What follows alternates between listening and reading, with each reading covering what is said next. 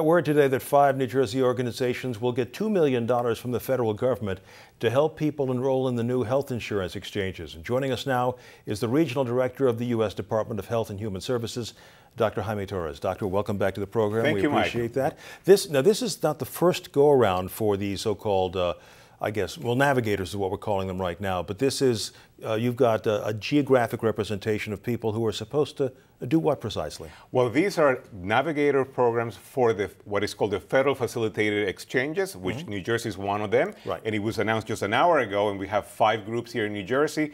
And this will be in addition to the federally qualified health clinics. We have 20 in New Jersey who receive $3.6 million.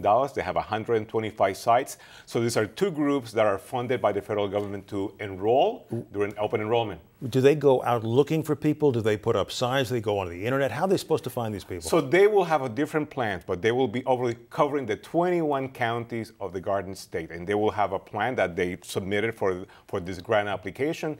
But they will be on the ground. They will be in the communities. They will be also talking people with different languages to make sure that we can reach all the 900,000 people who are uninsured in New Jersey. There have been some national surveys out that show a lot of people are still not aware of what's to come starting October 1st. October 1st. Open enrollment begins October 1st nationally, and it will last until March 31st. Look, this is a hugely new program. It happened with the Medicare Part D. It happened with Medicare in 1965. So we know there's a lot of lack of information and misinformation, and we're on the ground, our department and many, many partners in the Garden State to make sure we get the word out. For people who would like to participate in these health insurance exchanges, to buy health insurance through them, and I believe there were 4 companies in New Jersey that have applied to sell insurance, right? Yes, and they haven't been announced yet. They will be announced soon. So we haven't made that official, but we will make that announcement soon. I'll tell you, we hear that it's Aetna, AmeriHealth, Horizon, and something called Health Republic Insurance of New Jersey the as well. Yes. What, I guess my question is why did they, I don't see Cigna, I don't see United, I don't see some of the biggest health insurers in this country here. Well, this has not been announced, so I can really not comment on that, but all those applications have been vetted.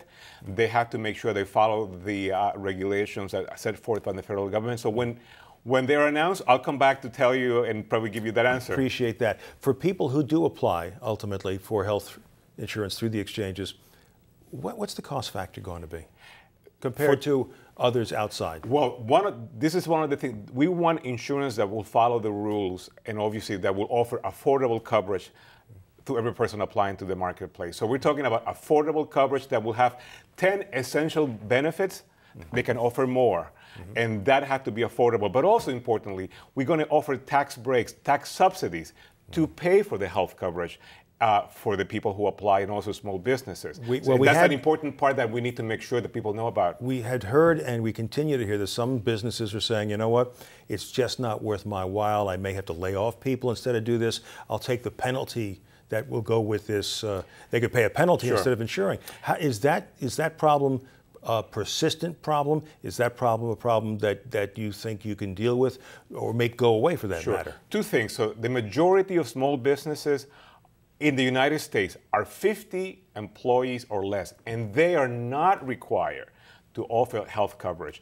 And the majority of those with 50 and over already offer health coverage. So number 1. Number 2, that was the same story when we heard in Massachusetts, that this will happen in Massachusetts. It never happened. So that's a great litmus test to see what would happen nationally.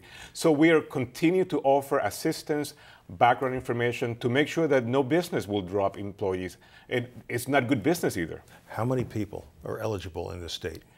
A little bit over 900,000 people who are uninsured are eligible to get insurance October 1st, and over 700,000 of them will be able to get either Medicaid or tax credits to pay for that. Do you have any sort of internal guesstimations as to what percentage is likely to take advantage of these opportunities? We don't know yet, but our goal, my goal, the goal of our department is to get 100% of those 900,000. We're going to be working day in and day out until October 31st. One quick question. if 100% show up and say we want it, is the system big enough, strong enough, and capable enough to handle them all? We are open. We'll be open October 1st. And again, they're going to give some bugs. We know that.